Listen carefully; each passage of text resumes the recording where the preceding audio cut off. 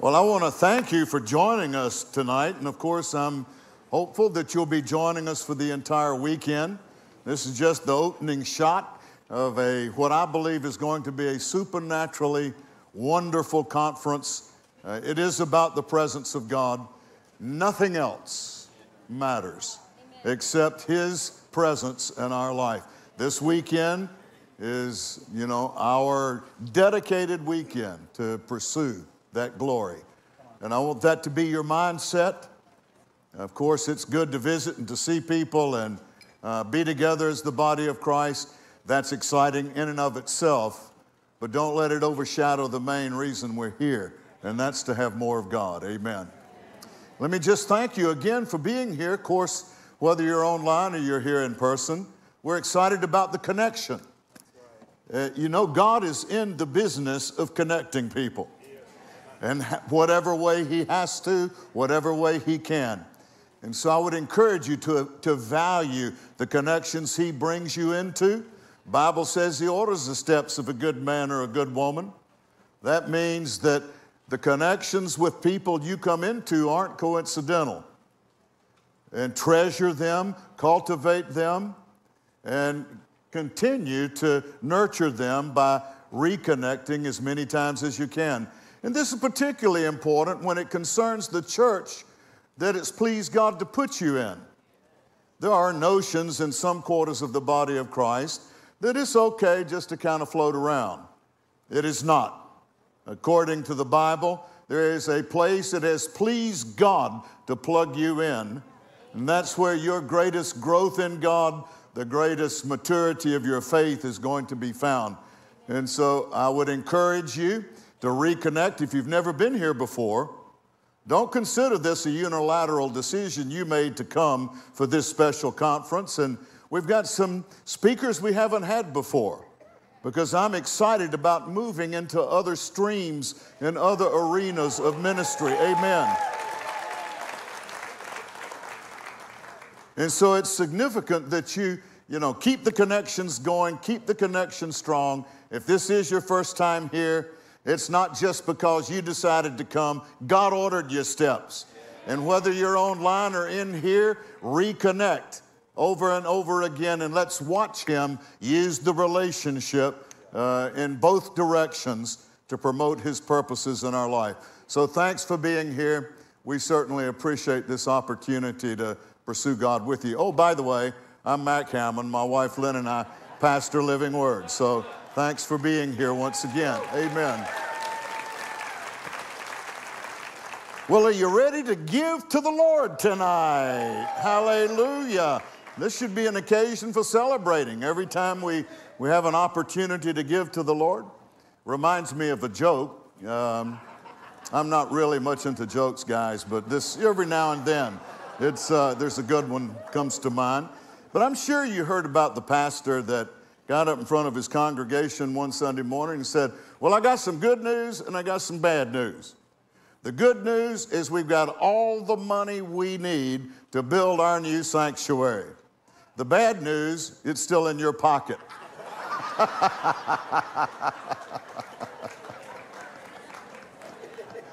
So one of the primary pastoral responsibilities is to get the money out of your pocket and into the offering plate.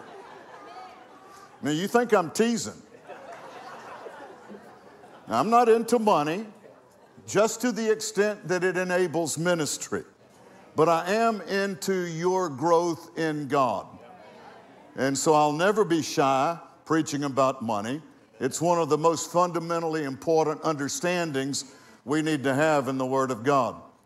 And so, don't make the mistake of saying, well, all Pastor Mac wants to do is raise money for the church. There is a little bit of truth in that. I am interested in the ministry having enough financial capacity to do all that God's called us to do. But as I said recently, maybe it was last week, the measurement of my success as a pastor by the Lord is going to be the fruit that you bear. And the fruit you bear will be very limited if you don't understand the word about money.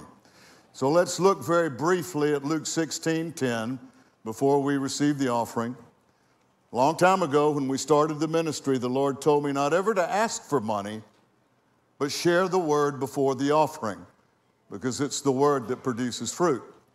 Luke 16:10 and 11, we'll begin in 10. He that is faithful in that which is least is faithful also in much. He that is unjust in the least is also unjust in much. Faithfulness is huge. It's the faithful man that gets promoted. It's the faithful man that abounds with blessing. And faithfulness to God means living our lives on the basis of His Word and making Him our number one pursuit in life. But he's going to say something really important. He establishes this, that there is something called the least that we have to first be faithful in. And in verse 11, we see what that is. If therefore you have not been faithful in the unrighteous mammon, who will commit to your trust the true riches? Well, there are a couple of important things we should be mindful of. Unrighteous mammon isn't an indication that money is evil. There is just no inherent righteousness or there's no inherent good or evil in money. It's how it's used. And he says if you are faithful in managing your money, the implication is you will be granted the true riches. Many people make the mistake of measuring how rich they are by their bank balance. And God said that's the wrong point of measurement. True riches have to do with your heart condition. True riches have to do with the peace of God, the joy of the Lord, the anointing, and anything the anointing will bring to pass. But he said before that can be experienced by you, before you can experience the true riches, you're going to need to be faithful in doing what the Lord says to do with your money. And he said in the previous verse, if you're unfaithful in this, which he calls the least, you're not going to be faithful anywhere else. Hard message for a lot of people to hear. But all that says, or should say to you, is that you're placing more importance on money than you are the Lord. If we were to read a little bit further in this passage, he says you can't serve God and mammon. Mammon being a reference to the God of this world. Money is nothing but a medium of exchange that represents the world that we live in. And if you're not faithful in doing with your money what God says, then you're serving mammon by default and don't even know it. God's primary competition for your heart isn't Hinduism or Buddha or any other world religion, it's money. And so to that end, we need to begin managing our money like God says. And basically, this isn't going to be a comprehensive teaching on what that is, but you would know that it would include the tithe. The first 10% of your income should go to the Lord. It's not arbitrary. He says, bring your tithe to the storehouse. And he said, that's not discretionary because the tithe belongs to him. And then beyond the tithe, there is sowing of seed in the enablement of the preaching of the gospel. Money is never referred to as seed unless it supports the preaching of the gospel. Because as Jesus said, the spiritual seed you want to get planted is the word of God in other hearts. So when money is talked about in the scripture as sowing and reaping, it's talking about utilizing your finance to enable the preaching of the gospel, which is how the spiritual seed gets planted that's going to change somebody's life. So there's the tithe and there's the sowing of seed beyond the tithe. Tithing isn't sowing. Sowing is related to the discretionary use of income that you do have the ability to make choices about. The tithe, you really don't. God says it belongs to him.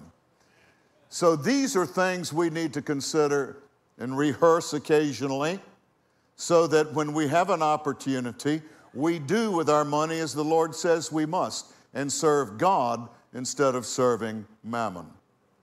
I would encourage you every time you give, see it as an opportunity to move your heart closer to the Lord than it was before. Because as Jesus said, where your treasure is, there your heart is also. Let's pray before we receive the offering. And of course, if you're online right now, you need to be involved in the offering as well. Just follow the prompts on your screen. Heavenly Father, we thank you for this opportunity to give. And we do so not simply to receive, we do so to experience you in a greater measure as we are faithful to use that which is least in order to honor you. So we bring our tithes and our offerings to the storehouse today with a glad and cheerful heart.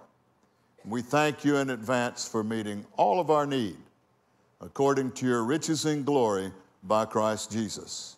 It's in his precious name we pray, and everybody said, amen. Now, as the ushers receive the offering, I have one quick announcement to make, and you'll notice that most of the announcements have been dispensed with. Now, they'll show up again on Sunday, but they've been dispensed with for the services leading up there, with one exception. I want you to be mindful of the fact that a week from tomorrow night, we have our Night to Honor Israel. And it's an important event in the life of this church.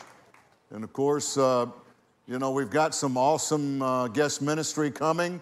Former U.S. Ambassador to the United Nations, Nikki Haley, will be here. You don't want to miss Nikki. And then, of course, Pastor John Hagee, Christians United for Israel, will be here. And we have some special music planned, a drumming group called Stickyard. And they will flat rattle your cage in a good way. And so basically, put next Sunday night, a week from tomorrow, or a week from day after tomorrow, on your calendar, and be sure you're here for that event. Praise the Lord. Let's stand, please. Let's take a moment and stand up. The Bible says to give honor to whom honor is due. And we have someone with us tonight for this whole weekend that we're truly honored to have. Leif Hetland is a global ministry. All over the world, he has taken the message of God's love. I'm so excited to have him here. I want that excitement to infect you. Would you please give Leif Hetland a warm welcome to our pulpit as he comes to share the word. Thank you, Leif. I love you too. Appreciate that. Thank you. Thank you, thank you, thank you. Wow, thank you. Thank you. Could we just hold out our hands for a few moments and just honoring King Jesus? Let's just honor his presence in this place. When we have his presence, we have everything. And if we have everything and we don't have his presence, we have nothing. We just worship you, Jesus. We just thank you, Jesus. We thank you that there is healing in the name of Jesus. So be healed in the name of Jesus. There's freedom in the name of Jesus. So be free in the name of Jesus. Because whom the Son set free is free indeed. Father, I just thank you that Jesus, the royal Son, Jesus, the Prince of Shalom, of wholeness, will just linger over this meeting. And I'm just asking that even today we're going to get a fresh upgrade in love. That we're going to have a fresh baptism of love and a baptism of fire so that we will burn brightly without burning out. Because we're going to burn oil and oil of intimacy with our lover. So, Father, just bring glory to yourself this evening. I just thank you, Holy, Holy, Holy Spirit, that you are the most real person in this room. And we just honor you. So we welcome you, Holy Spirit, to take over and take control. In Jesus' name, in Jesus' name. And all God's people said? Amen. And just wave to me and smile. Let me see all of you. Wow. You may be seated. Oh, you're allowed to laugh here in Minnesota. I'm going to take a few moments. My name is Leif Hetland. And somebody just called me Leif, but my name is Leif. And it sounds like safe. Leif is safe. So Leif Hetland, and I am from the country of Norway. So yes, born and raised in Norway. And I'm going to take a few moments today, actually share a little of my story and my testimony, just so that you can know, because I know everyone here have a story. But a beautiful part in the kingdom is that Jesus will never treat you based upon your history, but your destiny.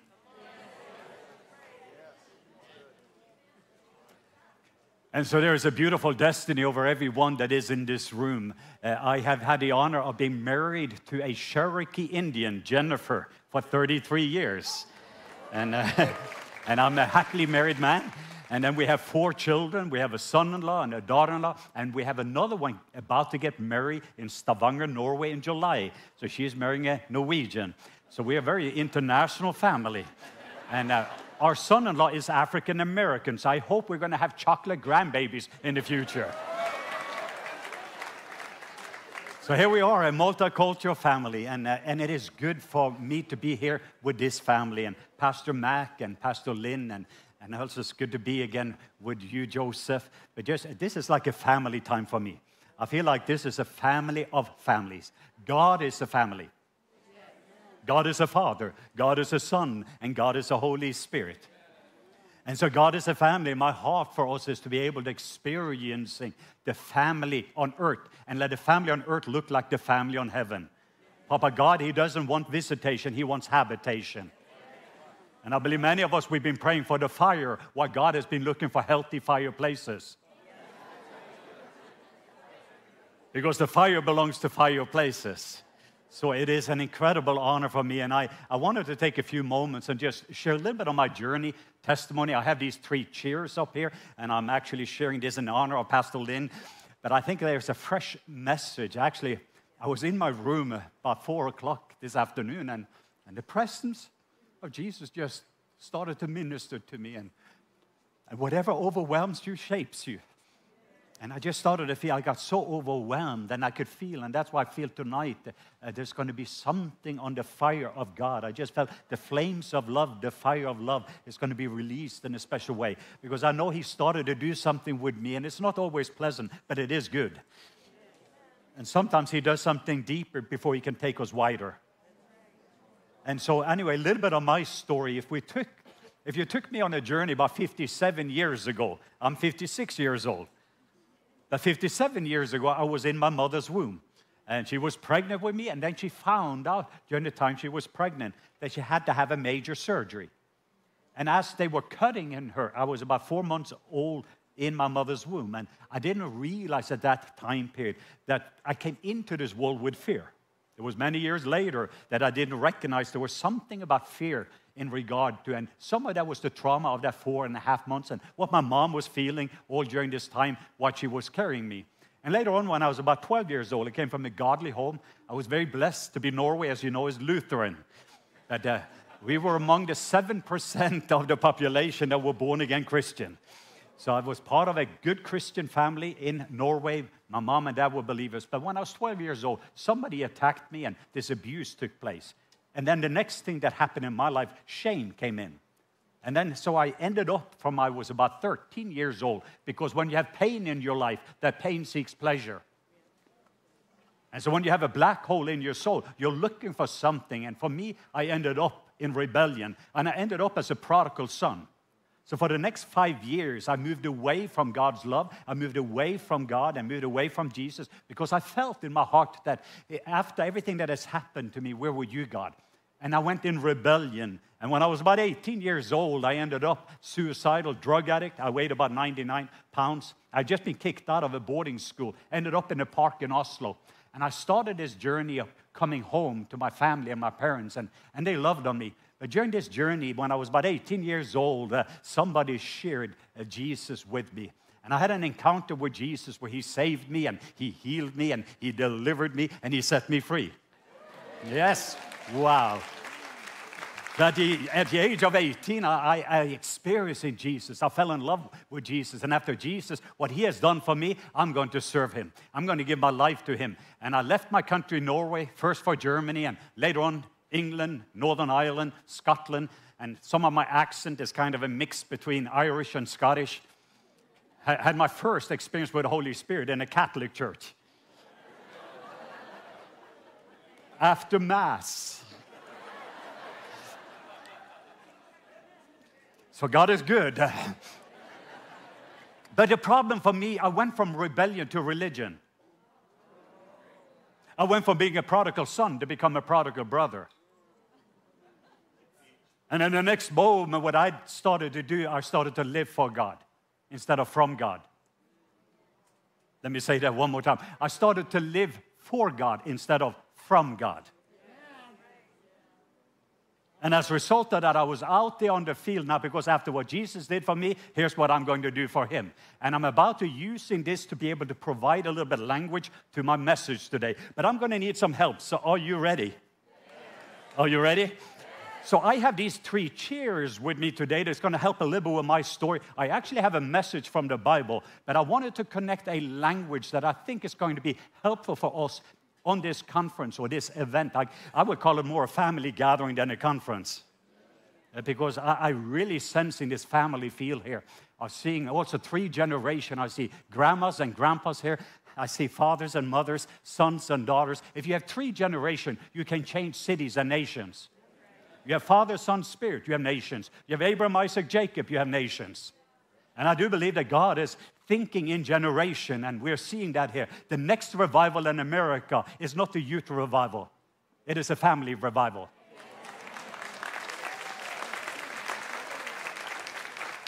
And that's part of the reason why the enemy is so nervous about family. That's why you see the attack on family, on marriage, on children, the next generation. The reason there's attack on the baby in the mother's womb is because there's a generation of forerunners that God wants to raise up, and the enemy is aware of it. And he's trying to stop a whole generation. But what we realize when you see what the enemy is doing, it's easy for us to see what God is doing. Because when the thief comes to kill, steal, and destroy, that's what Jesus came to give life, and life more abundantly. And it is going to be so important, but I believe I'm going to be able to provide a little bit of language for us today. And my goal before this evening is over is that you are going to be a chair number 1 believer. And if you're married, you're going to live a chair number 1 marriage. And if you have a business, it's going to be a chair number 1 business. And if you have a church, it's going to be a chair number 1 church. And we're going to learn a little bit about that today. So I have these 3 chairs with me. This is chair number 1. Which chair is this? This is chair number 2. Which chair is this? And this is chair number 3. Which chair is this? Everyone in the world, they're living their life from one of these 3 perspectives. You're either going to be a chair number 1 person, chair number 2, or chair number 3. I'm going to kind of simplify the world of 7.8 billion people. They're living their life from one of these 3 perspectives. If you live your life in chair number 1, it is all about the kingdom of God, the kingdom of God. The Bible says, seek first his kingdom, and it is his righteousness, not my righteousness, but his righteousness, and all these things shall be added unto you. The Bible says, unless you're born again, you cannot see the kingdom. The Bible says, repent, for the kingdom is at hand. This is all about the kingdom of God, the kingdom of God. But if you live your life in chair number 2, it is about the kingdom of self, the kingdom of self. The people that are operating in chair number 2 is all about peace. Give me such a blessing, my friend, let me just long to go the song. There is none like you. And I sang this song in chair number 2. I say, Lenny, there is none like me. And Lenny said, no, there is. And he recognized the difference of the chairs. But a lot of people, they had been in chair number 2. I was just in Australia before COVID-19. And one lady who had come and traveled, I had just been a promise keeper. I had been at Planet Shakers in Melbourne. And then I went up to a place outside Brisbane. And this lady came up to me, and the service went on for over 2 hours of extravagant worship. It was beautiful. But this one lady, she was upset, and she came to me and says, oh, Pastor Leif, I watch you on Sid Roth, and I just love your teaching. And I came here to hear you, but I can be honest, I didn't like the worship. And I said, well, that's okay. It was not for you. It was for him.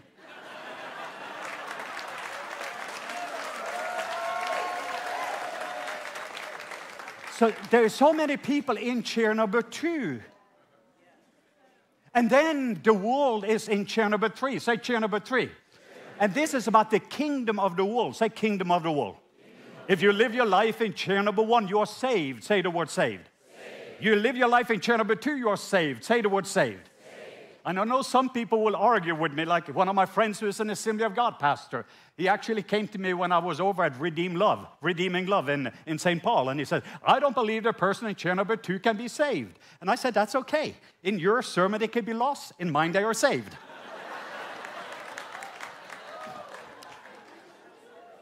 But if you live your life in chair number 3, you are lost. Say lost. And the majority of the world's population live in chair number 3. Actually, to be honest, the majority of America is in chair number 3. And people are living in darkness. They are lost. And I'm about to show you how I believe we're going to see transformation.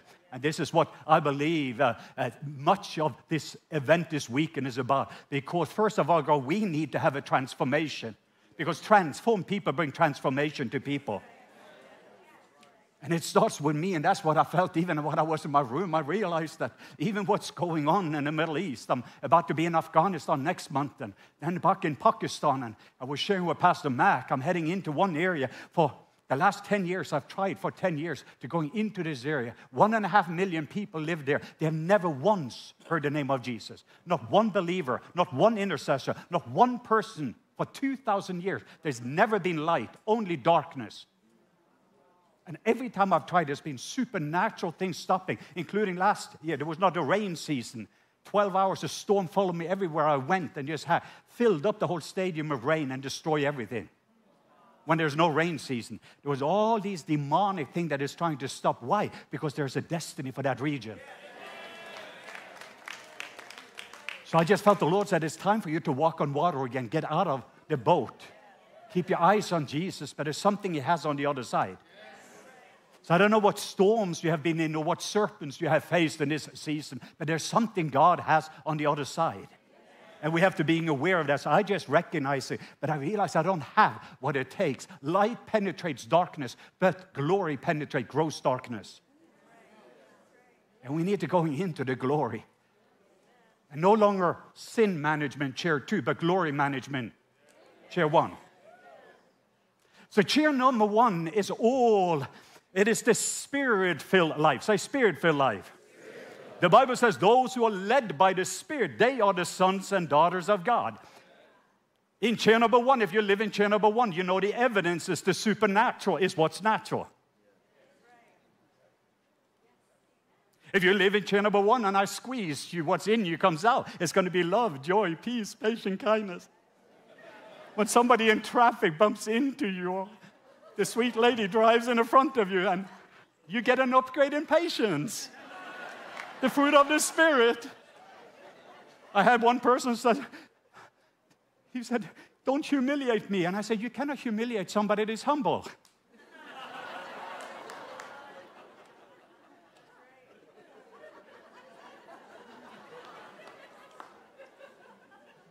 You can't hurt a dead person. I've been crucified with Christ. It is no longer I who live. So chair number 1, I know myself, and we're going to see that. You're going to see how I end up in chair 2 quite a few times. Ask my wife. And we're going to learn a little bit about that. Chair number 2 is the soulish life. Say soulish life. The people that are operating in chair number 2, it is by their emotion, will, mind, and personality that is running it. That doesn't mean that God doesn't speak, but it has to filter its way through your soul to touch your spirit.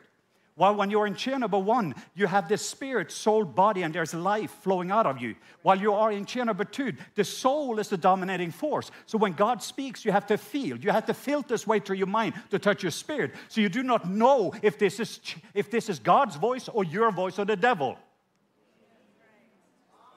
And let me just say something. Deception is very deceiving.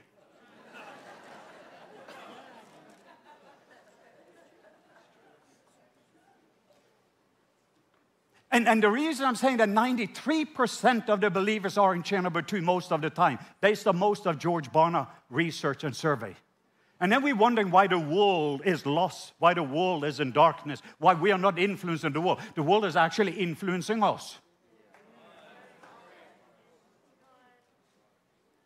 So my thing here, so this is the spirit-filled life, this is the soulish life, and then you will find out the world looks pretty much like chair number 2. The same temperature you see here is often reflected in the world. And my assignment, I wrote a book that is out there called Call to Reign, and I saw my friend Rick just have it, but that's all about getting the super glue for you to be in chair number 1. If I take the root system of chair number 1, it is love. And the book of Ephesians says that you are rooted and grounded in love. Hey, you are rooted and grounded in love. Rooted and grounded in love. Rooted and grounded in love. Rooted and grounded in love. Oh, high and deep and wide and long is Papa God love for me. Rooted and grounded in love. Be careful, all you Vikings. Because when the meeting is over, you will walk around in the restaurant, rooted and grounded in love. Rooted and... And be careful here in Minnesota. This kind of a thinking can lead to dancing. And you can become a joyful Christian. And maybe the joy of the Lord will be your strength. Because in His presence there is fullness of. So anyway, so this system, if I'm going into the root system of that, it takes you back again to who you were before the foundation of the world. Ephesians 1:4, where you were pre and destined in love. You didn't start. I didn't start out that 4.5 months baby. I didn't start out even with conception. I started out in the mind of God. And I was there with Him in the beginning. Holy and blameless. I started out in glory. What sin made me fall short of glory. But what Jesus came was to restore you back to glory because you are glorious. And if we're going to go from glory to glory, the starting point has to be glory. If you're going to go from faith to faith, then the starting point has to be faith. So my thing is not to do anything of just doing a diagnosis from chair 2 so we can start to see that, but it's going to give you an invitation to have an upgrade and to repent. Say repent. That means you go back in the penthouse where you belong. You repent. Why would you want to live in the basement when you can live in the penthouse with Papa God?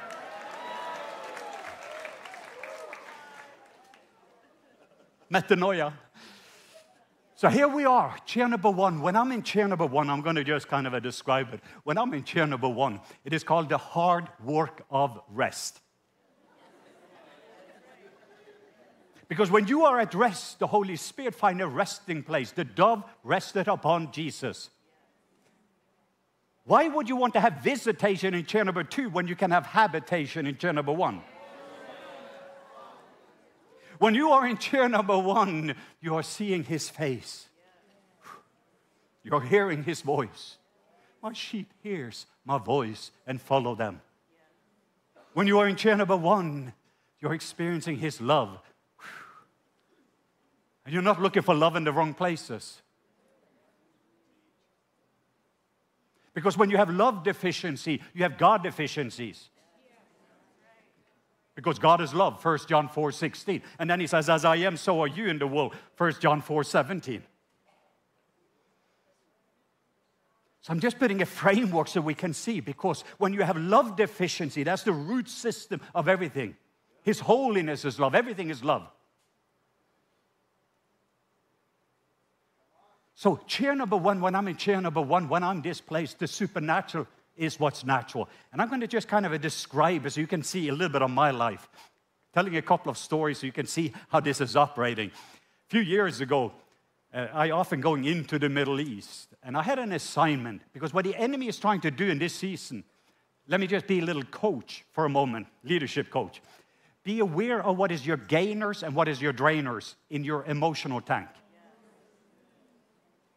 Because the enemy's weapon in this season is trying to wear you out. So what is happening, being aware of your emotional time, what is your income and your expense. So what the enemy is doing, you see that Elijah, 1 Kings 18, in chair number 1. 1 Kings 19, super gluing chair number 2. And one Jezebel get him to run for his life.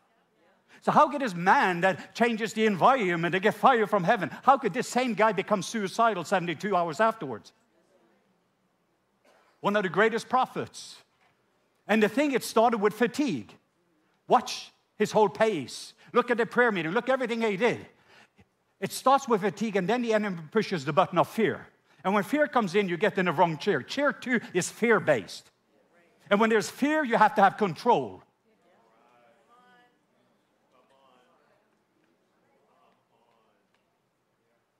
I have to have a bigger stick than you, and I can control you.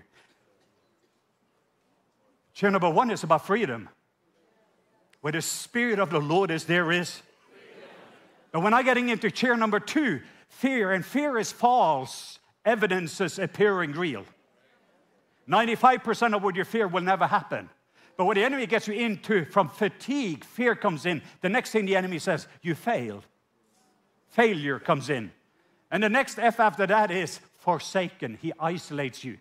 And there's some people even in this room, you're alone, feeling you're the only one that's going through that, and you're stuck here. And then the enemy comes in, and he starts to overwhelm you, what's happening, and you're listening to the news, and you're looking at the watch and say, come, Jesus. Well, he's saying, go, church, go, because he's not coming until you're going.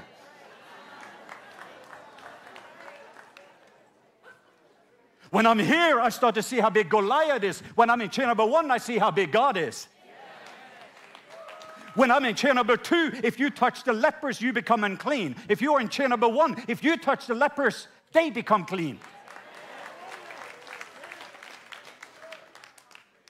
It's a whole different way of living and loving, even on finances and everything else. Here you were focusing on what we don't have. Here I'm saying I have loaves and fishes. Who do we feed? And 12 baskets left over. It's a whole different operating. The kingdom is a different operating system, but it's connected to sons and daughters. But when you operate in chair number 2, you're operating like an orphan instead of a beloved son and daughter. And Jesus says in John 14:18, I will not leave you as an orphan. I will come to you. And let me be honest, the majority of the churches are operating more like orphanages than healthy family. And orphans are coming together, and orphans compete with one another, while sons and daughters complete one another.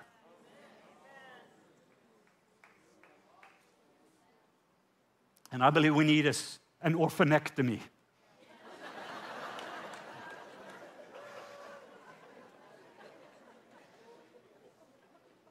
God started out as a family, and he ends with a family represented from every nation, tongue, tribe, and language. It started well, and it ends well, by the way.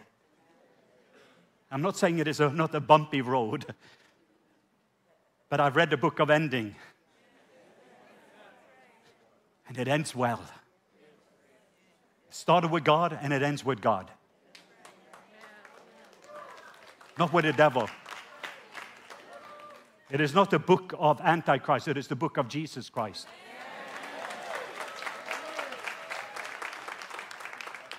When I'm in chair number 1, I'm anointed. When I'm in chair number 2, I'm annoying.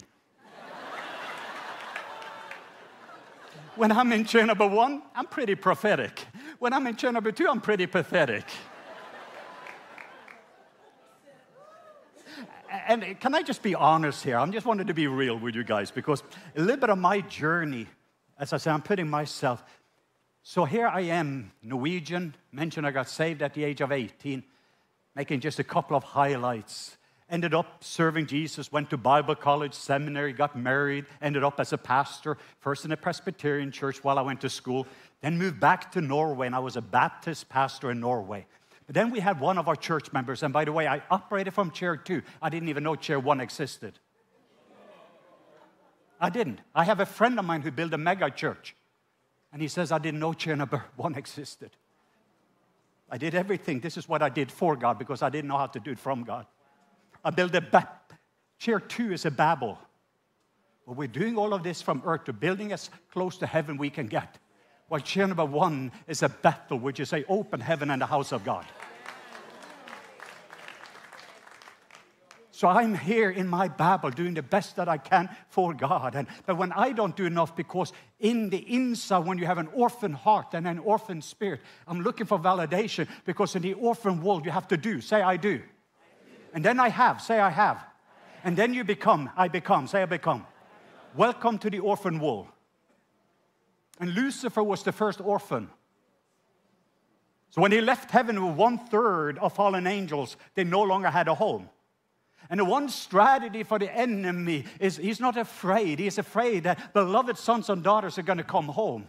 Stepping into their identity, and out of that identity, intimacy. And out of that intimacy, stepping into all the inheritance, because the inheritance is for sons and daughters. Chair number 2 is about convenient relationship. Chair number 1 is about covenant relationship. And even there's a lot of people right now in chair 2, they are coming there and they're very frustrated in this season because they have words over their life, they have prophecy over their life, but they don't have the wedding band. They're just for another date with Jesus and not realizing you're married to Him.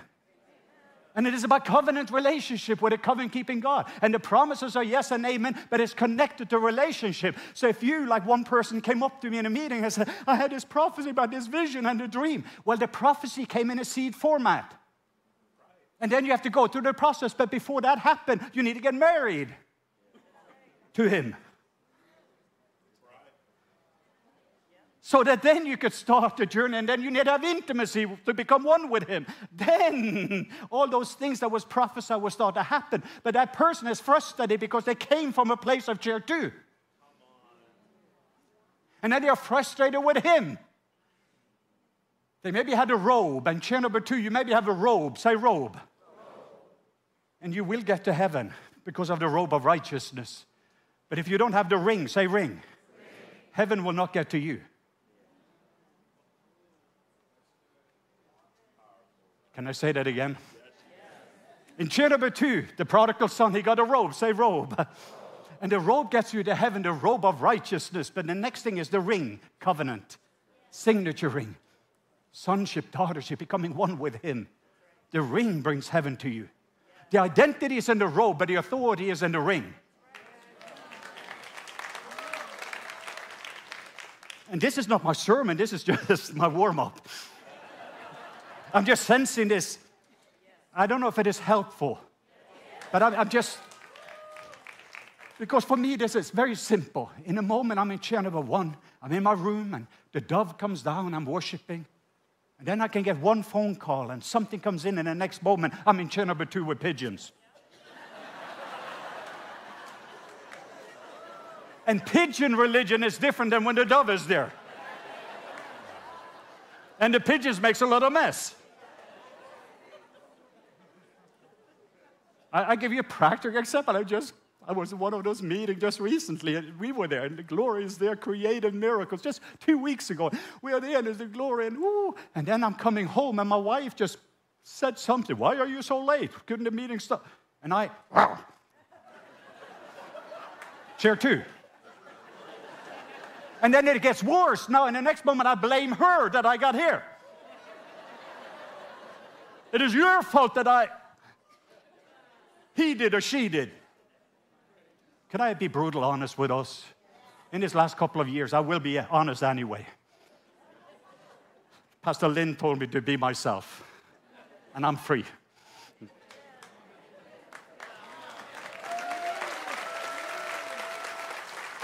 I just want to be honest. You're going to see the good, bad, and the ugly, but God uses all things for good. So I can't lose when I continue to live a lifestyle of repentance. So when I get into this chair, then through humility, because there is grace for the humble.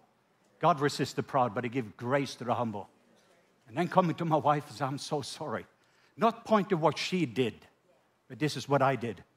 But here's what I'm saying. Even with the political climate, let me just be clear, the Black Lives Matter and all the different, I know we're in Minnesota, and all the things that's been going on. Yes, if you don't like what I'm saying, say, he's a Norwegian, he doesn't understand. I'm getting away with, English is a second language. He didn't mean it. Let me say it anyway. The arguments that I'm hearing from the prophets to everything of the debate that has been going on is in chair number 2, where we are actually in the tree of knowledge of good and evil instead of the tree of life. And so the honest, we just choose who is good and then the other one is evil. And so in the orphan world, which of the orphans do you like best? And then we defend that as it is kingdom. And then here we have prayer meeting in chair number 2. We need to pray for America. We need to pray the evil is coming and it's getting worse. We need to pray intercessor, pray. Oh, oh God, God, God. I'm desperate. So we're asking God to do what He's called us to do. So we call it prayer and God call it disobedience.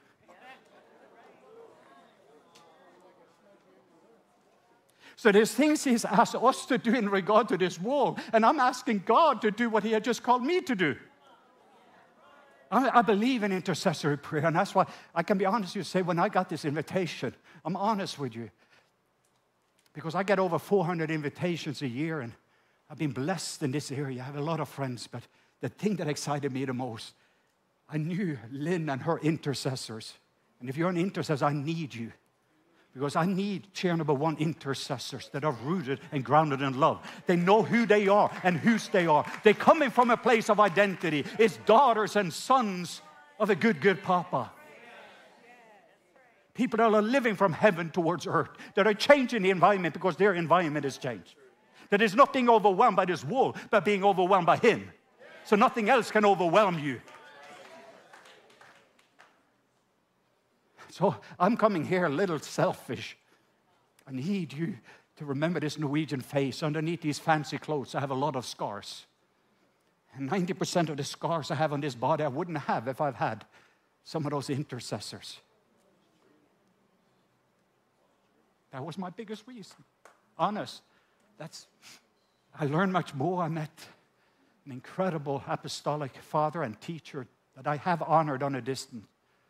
And I met so many more. There were more I got. But I'm saying for me, that's my heart. So my heart is to raise. So for people to know, the same with prophets. We've had a lot of prophets. They are my friends. But even with all the prophetic, what we don't understand when we don't love this world. Listen, we only have authority over what we love. And the moment you're coming in from fear and anger towards this world, you lose your authority. You can be here as a roaring lion and you can roar against this wolf. But there's also a lion there that seek whom they might devour. And that lion there is not afraid of this lion here, or this lion is not afraid of that lion. But right here there's a secret. It's called the Lamb. Jesus the Lamb. And what He's doing, when we are in His presence, the one we are beholding is the one we are becoming. And the one we're becoming is the one that we be like. In the book of Revelation, Jesus is 24 times lamb and only 1 time lion. And what actually crushed the enemy was the lamb.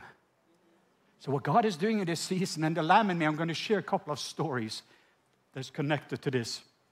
So I was on this trip to the Middle East, and I landed eventually first in Dubai and came into Islamabad and came to my hotel at 3 o'clock in the morning, and I'm tired, and I'm still in chair 1 and praying in the Spirit. It's hard. And then right outside the prayer, the first prayer in the morning,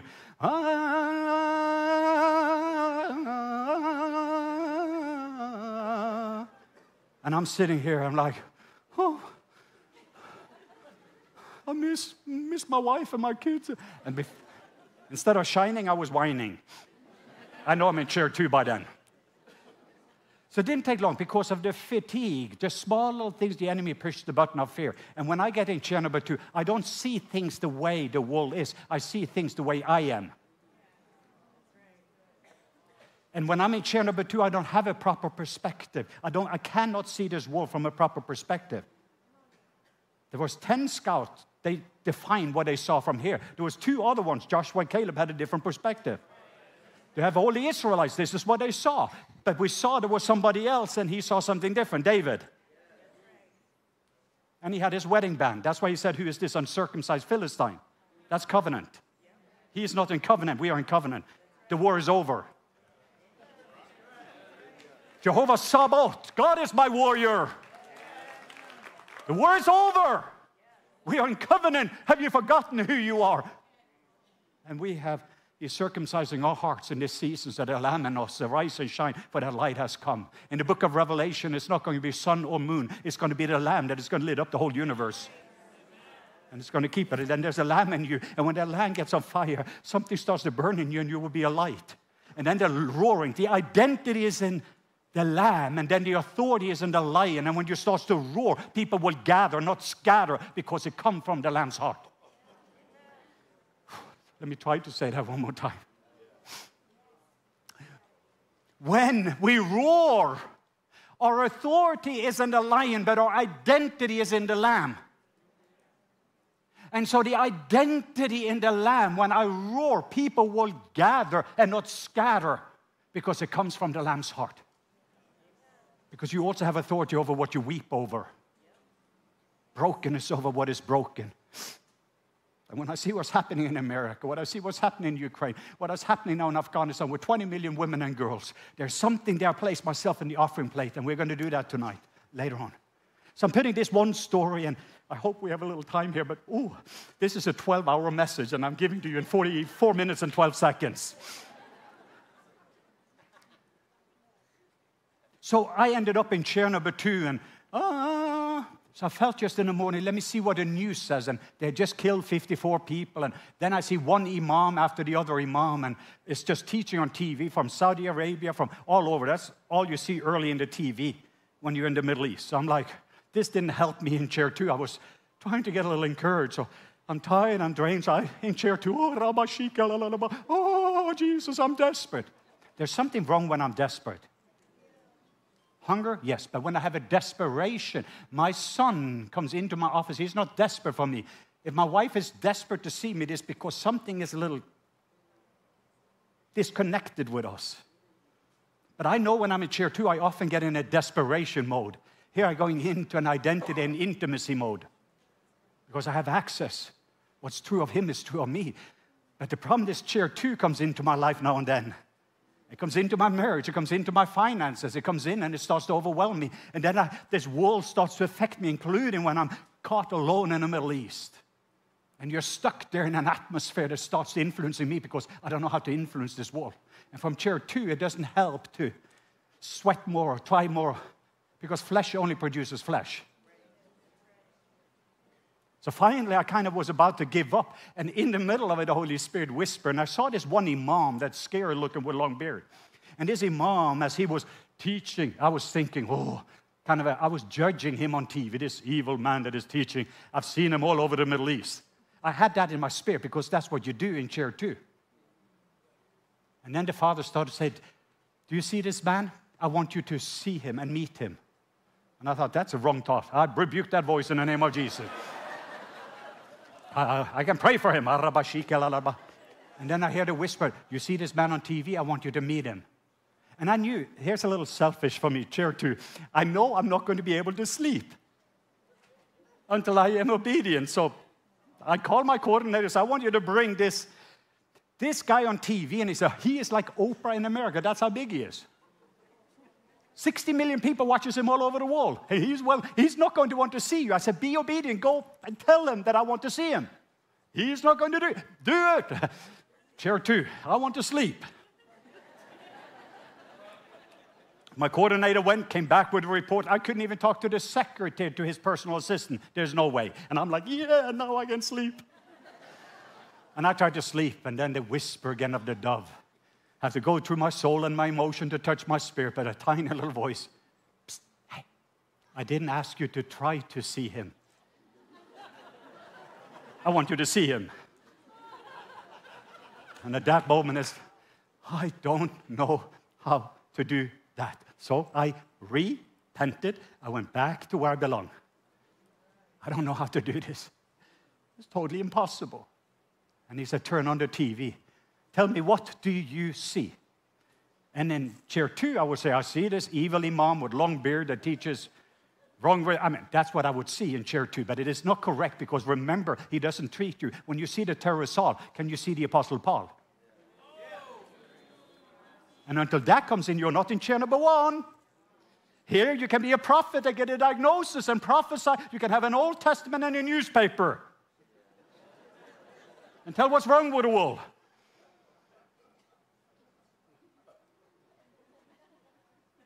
So I'm back in chair 1, and then the Holy Spirit starts to deal with me, and I start to weep. He said, what do you see? And I don't know, because I know the Holy Spirit is not asking because he lacks answer. He just wants me to see what the Father is seeing. And I look, and finally I say, I start in my spirit. I see a man of peace. I see a peacemaker. And before you know, my spirit starts to prophesy to the television. I start to feel like, I see a peacemaker. He's going to be like an ambassador of peace. And I start to speak. Totally opposite of what you see in the natural. But you are operating now in the spirit here. Remember, the kingdom of God is not eating or drinking, but righteousness, peace, and joy in the Holy Ghost, in the Spirit. In chair 1, you're in the Spirit. Righteousness, peace, and joy is the evidences of the lifestyle when you're in the Spirit. You're in chair number 1. So from this place, I said, what do I do next? Like you're getting a word of knowledge for an elbow. God gave me a word of knowledge. And I knew it had to be God because it was so crazy. It was like, I felt the Holy Spirit say, go and make a $240, that's what it cost, $240 glass sculpture and present to him the International Peace Award of the Year. And maybe, say you are from Norway, and maybe you think it is the Nobel Peace Prize. So I thought, wow, that sounded amazing. Papa. So I told my coordinator. My coordinator thought he is from there, from the Middle East. So he was like, no, just do it. So, but I told him, when you contact that secretary, they will deny you. All you need to say is, what is your boss going to say when he has won the International Peace Award and there's a delegation to come to honor him and you are dishonoring? What's going to happen to you? That's called Wisdom 101. He's not giving us a spirit of fear, but power, love, and a sound mind where wisdom flows from. Full of love, full of power, and full of witness. Wisdom. So here we are. Headed there, and Dr. Bob Phillips, who was the executive pastor with David Wilkerson, was with me. I had a few of my team members. He is in heaven today. And we ended up, and my coordinator contacted me. He doesn't want to see you. And eventually my coordinator said, hey, guess what's going to happen to you? And he went to his personal assistant, and he said, no. And he said, guess what's going to happen to you? And he went to this man that I've seen on TV. You have won the International Peace Award. I said, I did not know that. Bring them to me. So we drove 2 hours into the nice fortress. Guns and machine guns came there. We came in there, and I had this beautiful. And there's where one of his wives lives, another wife lives, and they hold my hand. We walked in this place, 400 imams on one side, women with a burqa on the other side. I got the opportunity to present the International Peace Award. And so we are holding hands, and we're walking out there afterwards, and I was honoring him, and what you do is, this is called covert revival.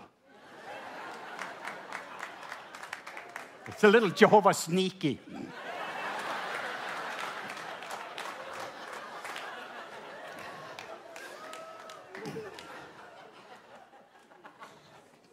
Let me fast forward a couple of years later. President Obama, part of his legacy was to do something called this Freedom Act at the National Cathedral. And he wanted to bring the religious groups together and kind of have some unification thing, unity.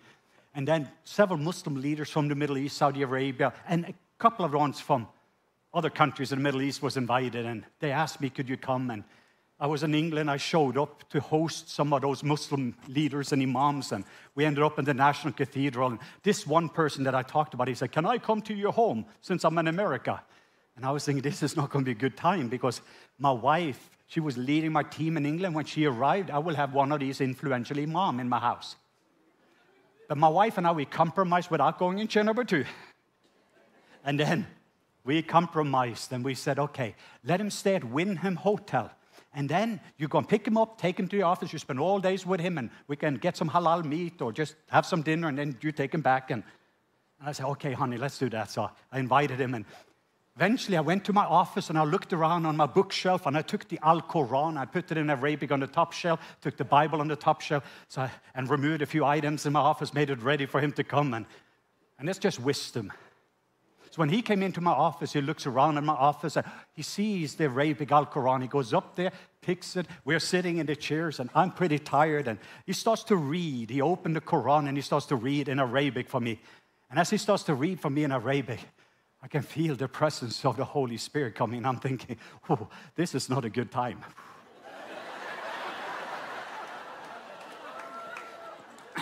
And it gets worse and worse, and more waves like, whoa. So he's looking at me, and I'm trying to behave, but it's getting heavy. I'm like, oh. But I'm not saying anything. So he's reading in Arabic, and I'm tired, and then there's waves, and I'm like, whoo. And I start to see double. I see his beard and blurry eyes, and I'm looking at him. And then I start to get a little laughter. I'm trying to have self-control, but guess what?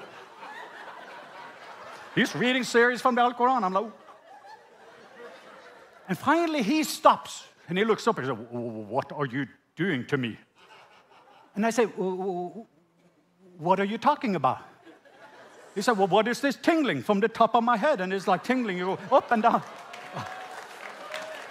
Oh. I said, oh, it's just the presence of Jesus. He just misses me. I was with you in Washington. I've been all over, and I just not have much time with him. He just.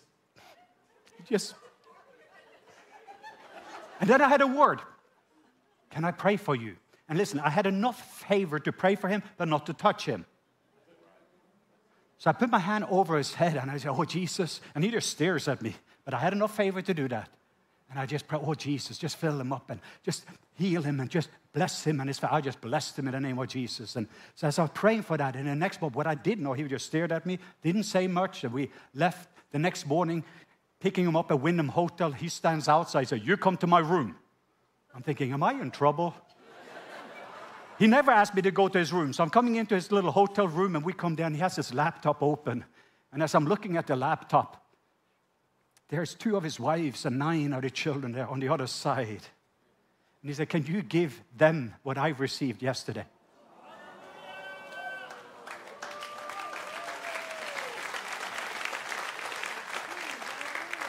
So I'm there together with him and releases the presence of Jesus. I find out later that room just get filled with the presence over them in the Middle East. Later on, I'm in the Philippines, and I'm getting this call from him. And we have 1,000 of my young leaders in one of our family gatherings, we call it. Paul Yado and all of our sons. So we are there worshiping and everything else. I'm about to speak to 1,000 young leaders, and there's this WhatsApp on my phone. And I normally don't have my phone, and it is this guy. So he's WhatsApping me in the middle. So I sneak out and say, hey, what do you want? And Twice is good in English. He speaks a little English. And he said, I have my mosque full of people. And I had announced when I got home that we were going to have a healing meeting. Because when I prayed over him, he had a stomach condition for 12 years that he had. So that morning at Wyndham Hotel, he went to the breakfast buffet, and he ate all this food that he had severe food allergy, he couldn't eat. So he got totally healed.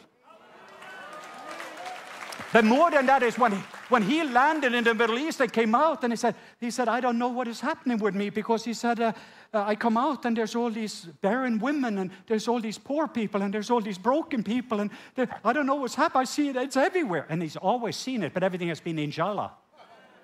But now he's starting to have the eyes of Jesus. Now he starts to have the hands of Jesus. He's just being changed from the inside out. It's called covert revival. Transformation from the inside. You plant a seed of love. Love goes in, fear moves out. And you transform them. So in the next moment, I'm in the Philippines, releases a prayer. The presence of God, over 200 people is getting healed in a mosque in the Middle East. And the presence, because when you're in chair number 1, the eternal becomes the internal. And then you can deal with the external. Let me say that one more time. In chair number 1, the eternal realm, because the Spirit is eternal, becomes your internal. And when the internal has happened, then you can start to deal with the external. Jesus could sleep in the middle of the storm, for where the Father is, there's no storm. And you have authority over the storms you can sleep in.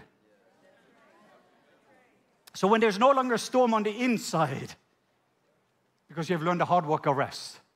And when you rest, the dove find a resting place. And the dove never left Jesus. It stayed there for over 3 years. And we have visitation of the dove, but we don't. In one moment, we have the dove and then pigeons, and we go back and forth, and that's my life. So I shared some of this story. Do we have time for about 6 minutes just to, and then we're going to minister. I just felt there was a word. I'm putting all of this together so we have a framework. Can you see the difference? Yes. And so this chair is all about identity. Say identity. Who are you? Second, intimacy. Say intimacy. Where are you? Third question, inheritance. What do you have? Did Jesus get what he paid for? Everything he paid for is called inheritance. All that I have is yours. But many times we as orphans are trying to get what only sons and daughters, you can only receive it. Not achieve it. Everything comes from him, it goes through him and back to him. It's the operating system in the kingdom. Open up to Isaiah 6, but that's what hit me. Whew. It's been hitting me this whole year, but it hit me in my room. That's when I had this nice little encounter. Wow. It's still early. Norwegian time, it's very early, I think. Just take some moments with me, Isaiah 6. In the year King Uzziah died, say died. He saw the Lord sitting on the throne, high and lifted up, and the train of his robe filled the temple. Above it stood seraphim. Each one had 6 wings. With 2 he covered his face. With 2 he covered his feet. And with 2 he flew. And one cried to another, saying, Holy, holy, holy is the Lord of hosts. The whole earth is full of his glory. And the post of the door was shaken by the voice of him who cried out, and the house was filled with smoke. So I said, Woe is me, for I am undone, because I am a man of unclean lips, and I dwell in the midst of a people of unclean lips. For my eyes have seen the King, the Lord of hosts. Then one of the seraphim, he flew to me, having in his hand a live coal, which he has taken with the tongues from the altar. And he touched my mouth with it, and he said, Behold, this has touched your lips. Your iniquity has been taken away, and your sin purged. Also I heard a voice of the Lord saying, Whom shall I send? Say that with me. And who will go for us? Say the word us. Say us. Then said I, Here am I, send me. Let me try to unpack this in a few moments with the references of the chairs. Let me give you a little bit of the background. It was in the year King Uzziah died. Let me describe Uzziah to you. King Uzziah was very young when he became king, about 16 years old, and he reigned for about 52 years. You can read in the Chronicles everything he accomplished. I mean, he was phenomenal. The name Uzziah means the strength of Yahweh, the strength of God, the strength of Yahweh. He was named the strength of Yahweh, and he was probably one of the top 2 or 3 kings if you're studying the whole Israel history. When you saw, he created a catapult. This guy, he was a master warrior, and all Israel, they operated, actually, they became head instead of tail. They became a chain of one kingdom. Everything they touched, it prospered. It looked a little bit like heaven on earth. But over a period of time, as he succeeded and he operated in the strength of Yahweh, he actually started to step outside his lane. He was called to be king, but he started to mess around with the priestly thing. So when you no longer operate within the realm or the lane that God has given you. And so what is happening when you're in your lane, the anointing rests upon your assignment. And your assignment is connected to your alignment. But when he moved outside that, he started to mess around with it, because instead of operating in the strength of God, he started to move into chair number 2. And it was a subtle thing. And he started to operate in his own strength. And then he got leprosy. And that was also a sign there in the Old Testament that we are aware of. And he's hiding up with a leprosy instead of humble himself or anything else. He again trying to do the best that he can. And it started to be manifested. Then eventually we lead into verse 1. Then eventually he died. And Isaiah the prophet, according to most historians, I mean, he was related. Some say he was the cousin of king, but he wasn't in alignment with a king. If you read a chapter before, Isaiah was probably one of my favorite Chernobyl 2 prophets. Read chapter 5. What was them? What was that group? What was the Democrats? What was that group? What was... Constantly, read the whole chapter. There's whoa, whoa, that, whoa, whoa, whoa, whoa. Everybody, whoa, this, whoa. Anyone that didn't listen... And he could do that as long as it was in alignment with a governmental system that. But when that system had moved from chair 1 to chair 2 and it was no longer operating in the kingdom, self was in the center and they operated in their own strength, he still continued to prophesy because he was underneath that protection. But when that death happened, and this is what I believe is a prophetic picture of what's happening in our life, what's happening in America, what's happening in the world, that there's a lot of Uzziahs that are dying in this season. What is Uzziah? Anything we have relied on. That's true. In the previous season. And at that moment, there's a crisis moment. But in the year King Uzziah died, I saw the Lord. At that moment, he's pursuing God. He's in a crisis moment. And in that shift and in the transition, where you're no longer who you used to be, but you have not yet become what you're supposed to become. Then at that moment, he starts to pursue God. And he have an encounter. I saw. And what I saw the Lord. And what I saw was the Lord. And he was seated. He was seated. Where were you seated? And some of us are not seeing God where God is seated. Some of us are talking about what the devil is doing, where the devil is seated. Because we don't see God sitting on the throne. God is doing what is God's job description. God rules and God reigns. He's not nervous what is going on in Minnesota. He's not nervous what's going on. All he is doing is allowing a shaking to take place in chair 2, a shaking to take place in chair number 1. So today he's going to discover a place that is unshakable, an unshakable kingdom, and an unchanging person. His name is Jesus. He rules and he reigns.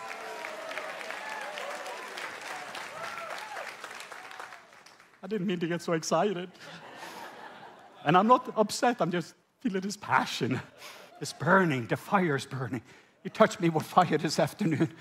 He's breaking me over some things that is broken. And they are not the problem. I'm the problem.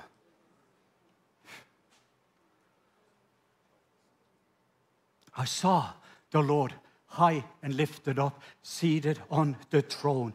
And when I saw him high and lifted up, the train of his robe filled the temple. And we're experiencing that in Colorado 2 weeks ago when the train of his robe filled the temple. Creating miracles happened. A cessationist pastor came in with deaf ears. It just opened up. And now revival broke loose when he came home. It didn't matter if it was not a believer. The train of his robe came in and it touched the temple. And it's going to fill your temple here. And it's going to fill this temple. Because when you see him where he is seated on the throne, then the next thing you're going to start experiencing what he wants to do and to fill us. And the purpose of the filling is the spilling.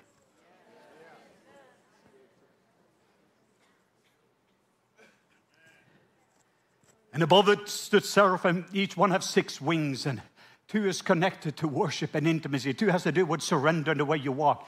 And only 2 worked.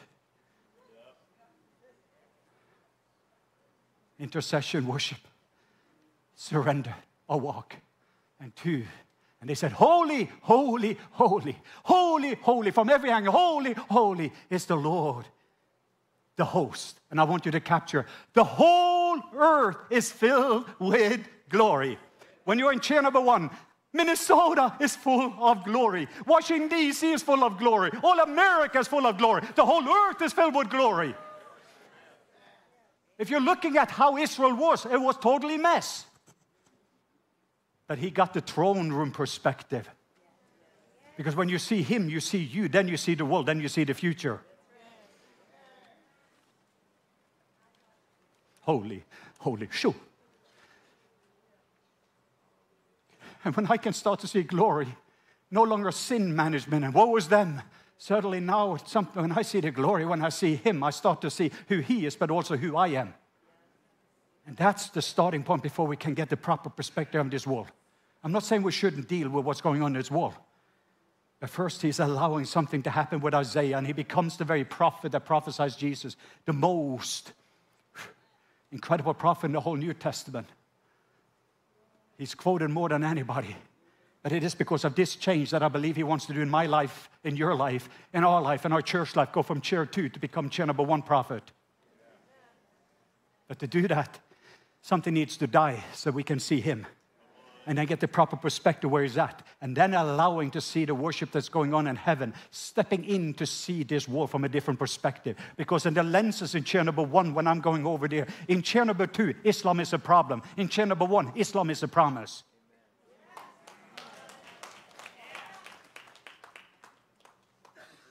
And then the post of the door was shaken by the voice of him who cried. And the house was filled with smoke. We've had several experiences lately when the glory starts to come in. Whoa. The first time I had it was in Kuala Lumpur. None of us could move for 2.5 hours, not even an inch. He just showed up and took over. You get undone. Woe is me, for I am undone, because I am a man with unclean lips. Before, chair 2, woe is them. Now, chair 1. I see you, I see me. And then this angel came up, and I think it's interesting. He took a tongue, white tongue. Angels are made of fire, flames of fire. But they use a tongue, and I believe there's a tongue. On the altar of heaven, there's coals of fire from each one of us. And it is so holy that angels are using a tongue, customized for each one of us. Touching our lips, and when it touches his lips, there's a cleansing and purification, but something else is so happening. You're being set on fire. You will have a new message. You will be a burning one, burning brightly without burning out. You will be passionate about something. Something is burning in me. I cannot let this earth just die. I cannot see these things be broken out. Something is burning on my lips because I've seen him and I've seen you. That's not who you are. So in the middle of this imam, I see a peacemaker. And that radical that tried to kill me for 6 years, I had to repent and come back. And now he's one of my closest friends. Because you don't treat people based upon their history, but their destiny. A couple of more things, and we're going to have an invitation. And one of the seraphim, behold, this has touched my lips. Your iniquity is taken away, and your sin purged. I also heard a voice of the Lord saying, whom shall I send, and who will go for us? And I'm going to land with this. When his lips got touched with fire, and he had a cleansing taking place, and I think I need some purification. I'm just apologizing because with what happened in the last couple of years, that's from COVID to CDC, Black Lives Matter, you go on all over the world. And I travel around the world in the middle of the chaos. But I started to say things and speak things that was not in alignment with heaven. And I had to go through a process to humble myself and allowing that coal of fire to touch my lips. And it's a process. But touch my lips with this. Let me be broken. And I still remember one of the radical imams this radical imam is the head of the Saudi stream in this country of Islam. And we came to his headquarters and his son was on ventilator, found out he had broken his neck. And I thought, wow, if you, Jesus, if I get an opportunity to pray for him and he get healed, I know the whole royal family, everybody's going to know, and this is going to explode. And I didn't realize that God has to do something with me. And I came and eventually had favor to go with this imam to the hospital, and top leader, head of the political party, came and the son was then ventilated. I declared, I stood on the word of God, and I talked about healing in the covenant, in the kingdom, in the precious blood of Jesus. I did everything, and nothing happened. And a day later, I'm sitting in Islamabad at Marriott Hotel, totally brokenhearted. And I said, God, you had an opportunity to bring glory to your son yesterday, and I was pretty broken. And suddenly the Holy Spirit whispered, Leif, why do you always love with a hook?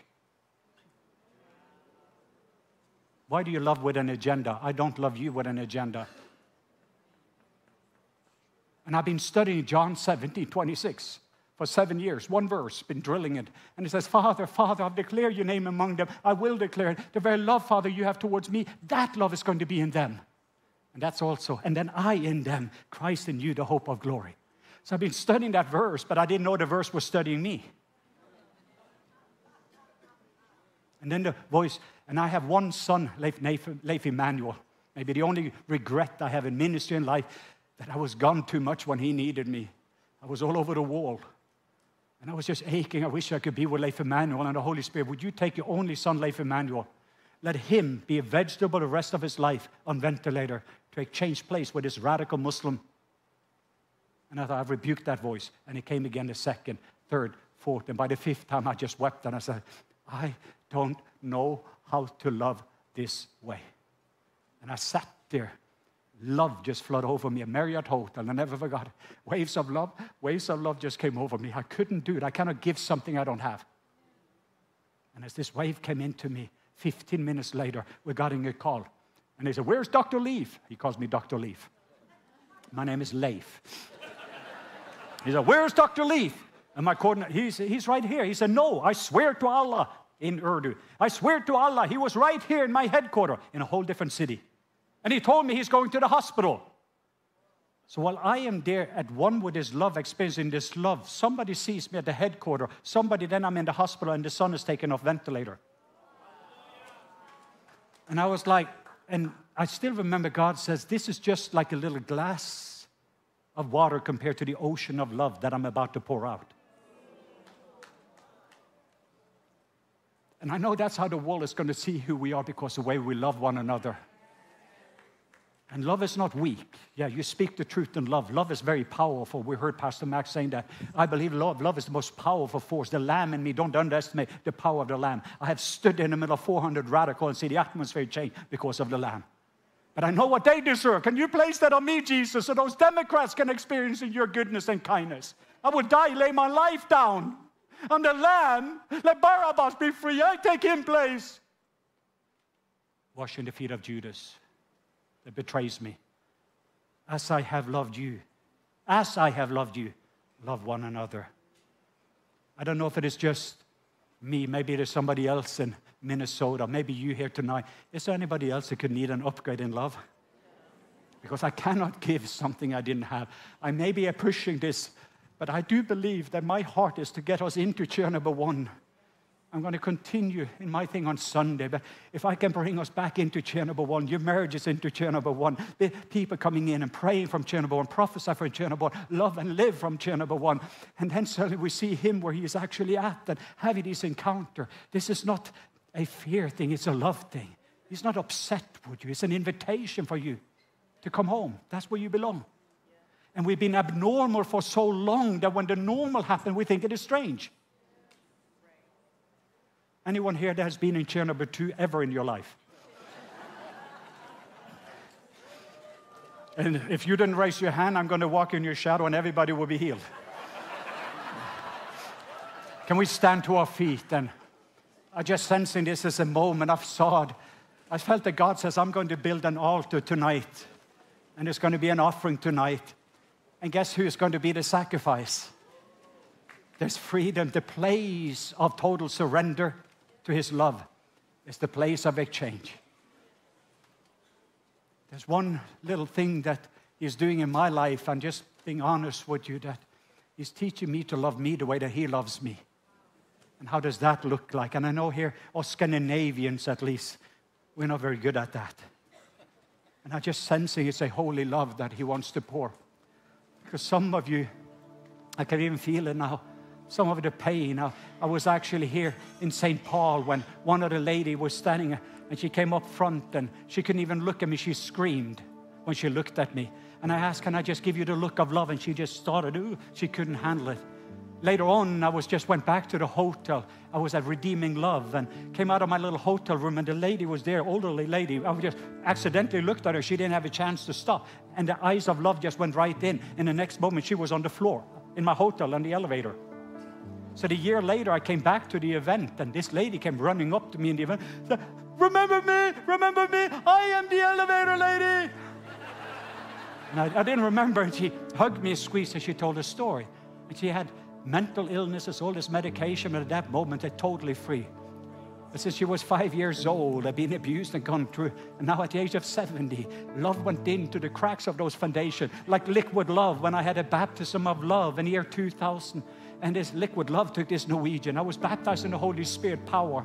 I'd seen 500,000 people saved by the year 2000. And still I was an orphan with a black hole in my soul.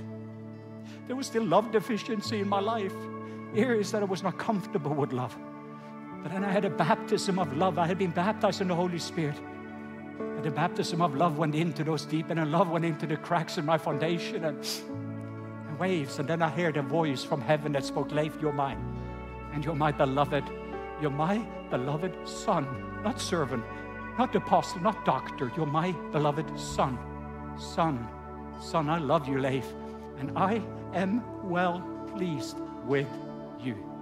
That moment, something broke in my life.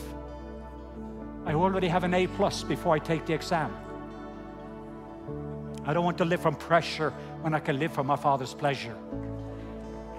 Something changed in this Norwegian, and God starts to rewire me from love. Before I went into this world out of duty, now I went from delight. Now I go with Papa Jack on Papa God on journeys all over the world as a little boy with a big papa.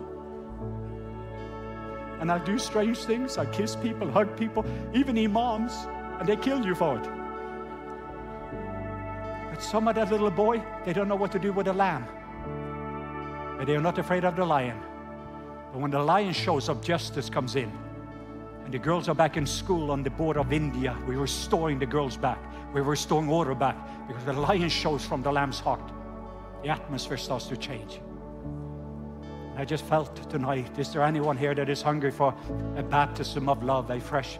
And I just felt the whole altar today was going to be, this is between you and him, just come and kneel. And I just sensed it was going to release fire. First the liquid love was going to come, and it's going to go into every area of life. Holy, it's a holy, holy, holy, holy love. The liquid love of Papa. And he's restoring our childlikeness and our innocence back. This is no condemnation, it is an invitation. It is no condemnation saying, you know, you're not good enough. No, Jesus is good enough. This is not coming in and saying, I remember I came to the Father, I felt, I wish I've had this earlier. I wish I could have done this earlier. But I had His love, my son and my daughter. So I wish that, and He said, no, son. I'm using all these things out for good. So even if there's no place on the altar, stay where you are. Let's just hold out our hands. And I just also sensing there's just feeling for some of you little girls, some of you ladies. I felt first for you. I just wanted to ask forgiveness for any one of you that had somebody that misrepresented love. And I'm a Norwegian, and maybe this is to some of the Scandinavian, but I came from a culture where affection was not normal. I came from a culture where my father provided well for me, but he didn't know how to say I love you or show affection. And some of you have had that, and some of you felt that you have come to Jesus and He is the safety. But what you didn't realize that Jesus came to show you exactly how Papa is looking like. And I felt that many of you have been unsafe from the Father because of father wounds. Sure, if some of you had a distant father, He was not there.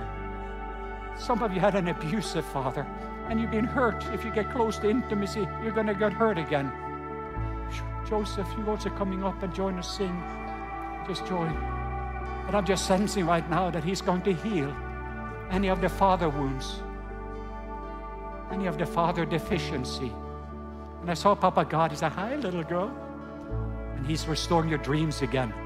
And I saw Papa God. He was just dancing with his little girl.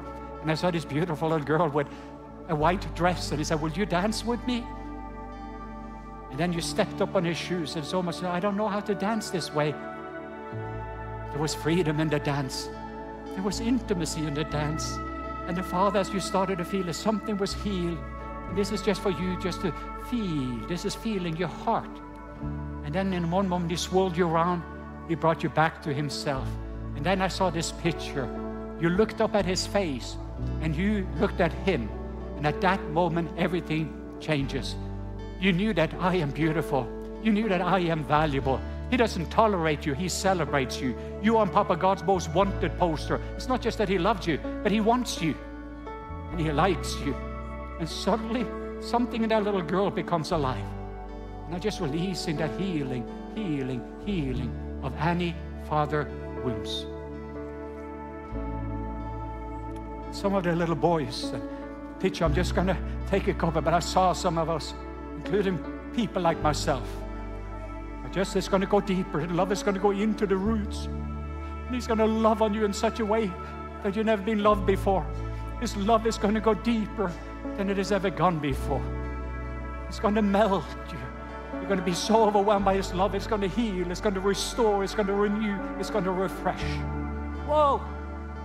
But I saw this picture that He reminded me in the Philippines. And I had a vision. And in the vision, I was playing basketball. And I don't know anything about basketball. But in a vision, the enemy's team had black shirts and black socks and black pants. And I knew it represented the enemy.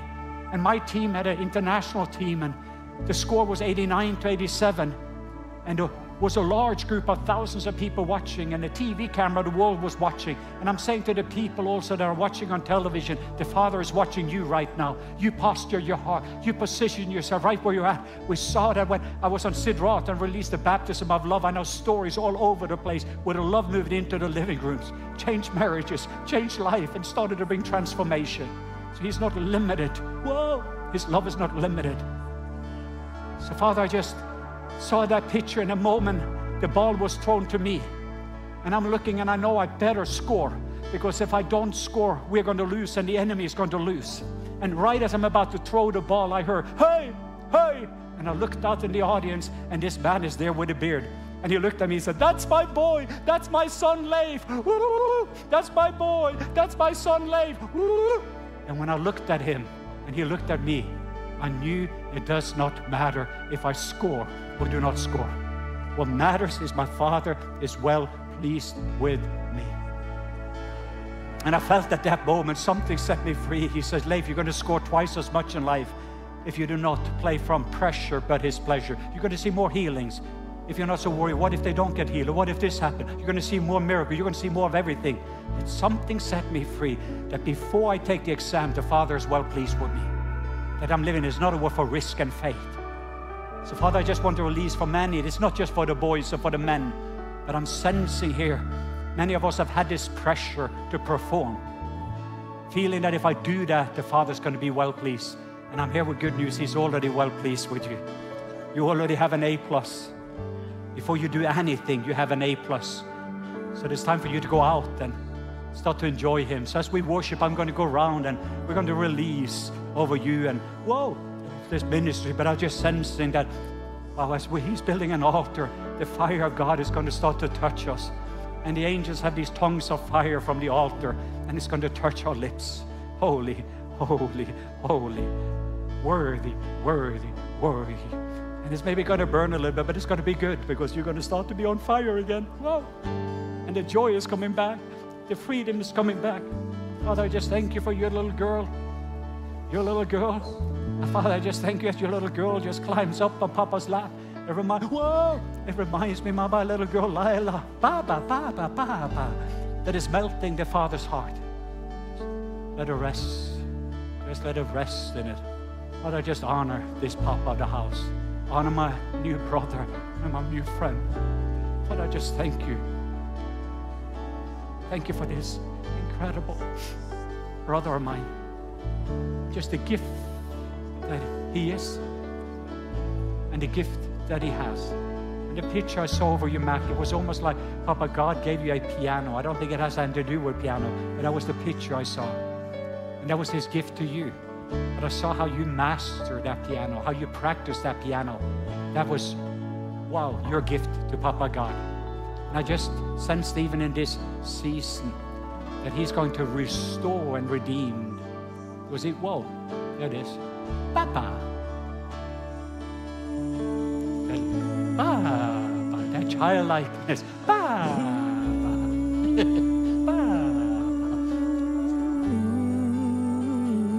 So Father, just let your love baptize me.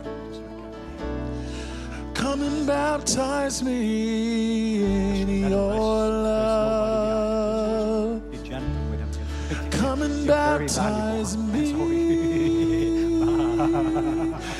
in your love. In your love. Come and baptize me.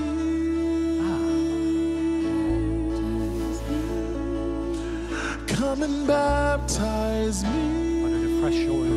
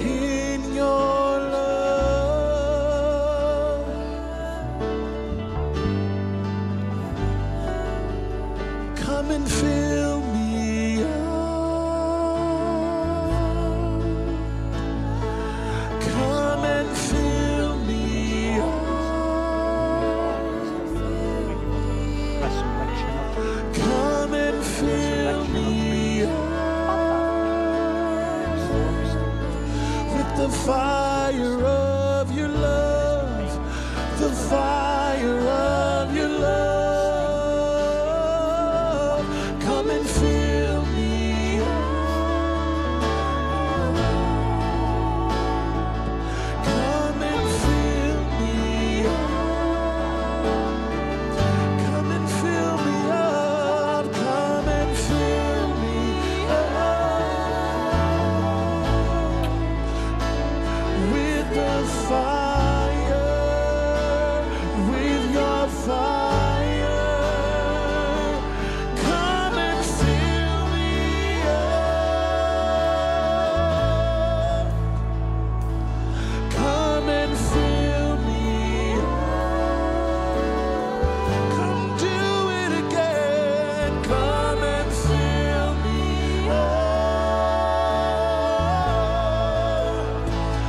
with your fire, with your fire. Oh, come and fill me up. Do it again, God. Come and fill me up. I want to overflow. Come and fill me up with your fire, with your fire, with your fire, with your fire. Come, God, with your fire. Come and fill me, your fire. Come and fill me with fire. Oh, your fire, with your fire, with your fire.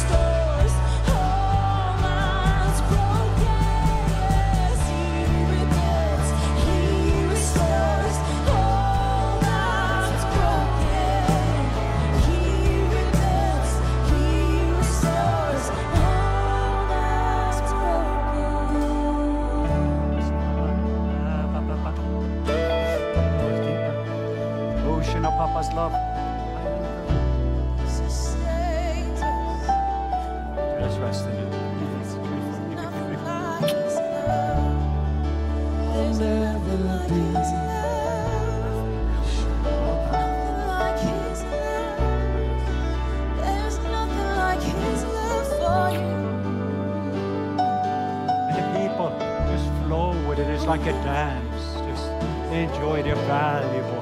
So don't do the static. This is a flowing dance. Ba, ba, ba, ba, ba, ba, ba, ba, ba, ba. It's just ba, ba, ba.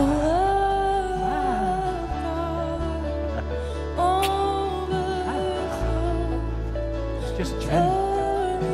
He is gentle and humble, lowly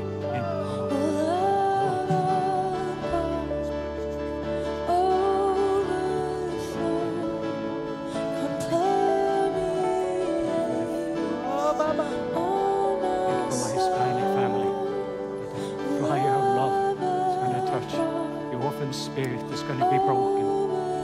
Healing the wholeness, Jesus. Is the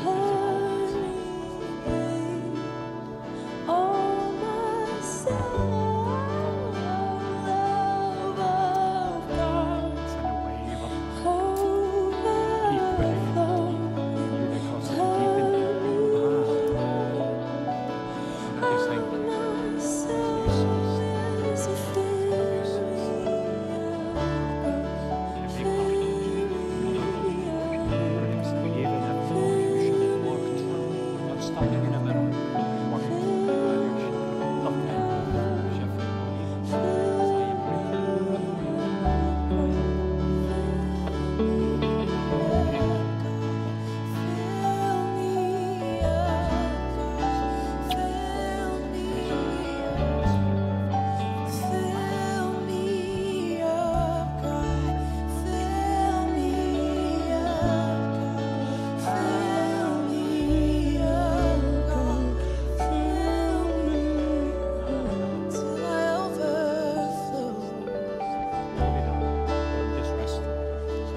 anesthesiologist. It's just more increase.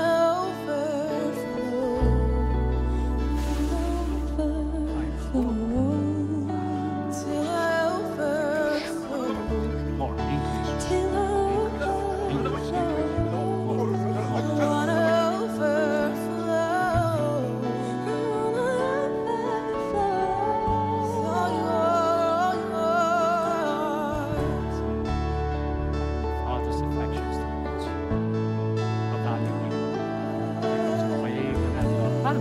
There it is, yeah, the childlikeness. Just receive it.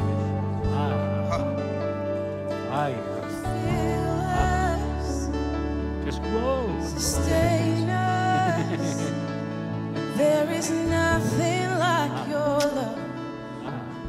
Nothing like your love. You feel us. Sustain us.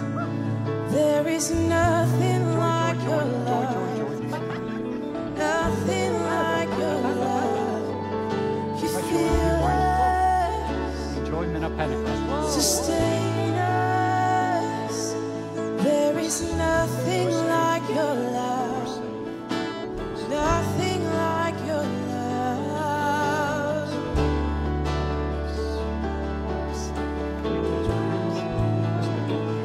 Oh, it's so sweet, so sweet. Oh, we This is okay. Just let it go right there. Just rest in it. Get some of the ladies, just maybe minister one of the ladies intercessor. Just love on her.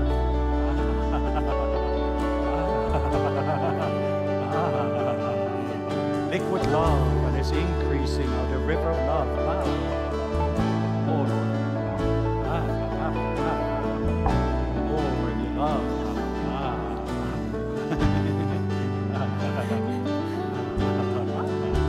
Let it be fun again. Careful, guys. Careful. Now we're going to start to increase the volume a little bit, so we get ready. Thank you, Paul. Chair number one. Oh, sit there.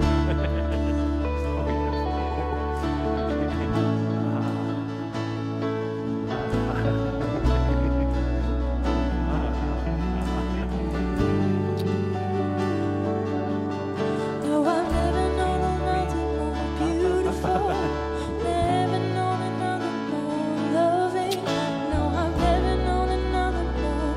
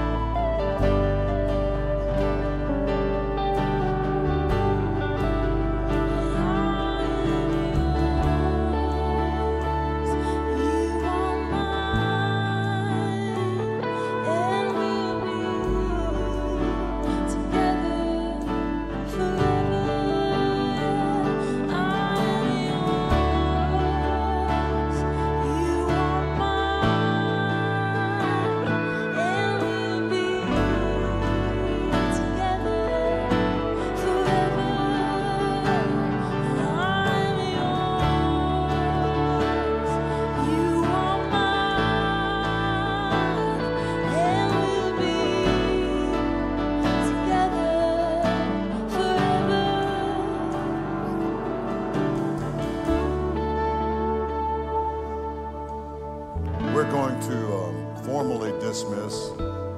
There are those that, need to pick up children in children's ministry and that kind of thing. If you need ministry and you want to stay, then Leif has very graciously, said that he would remain. So if you want ministry, stay. If you have children in the children's ministry, please pick them up. Those are volunteers that are up there looking after them, and that would be good to do.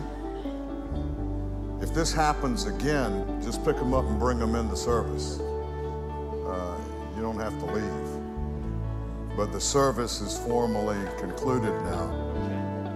I want to remind you of the schedule tomorrow morning at 10 o'clock, and then tomorrow evening again, and then our regular service times tomorrow evening, which would be 5 o'clock, and then Sunday morning at 9 and 11. I want to thank you for being a part of this. This is an important thing the Lord is doing. So service is formally terminated, but the move of the Holy Ghost is never terminated. So thank you for being here, and we'll see you tomorrow.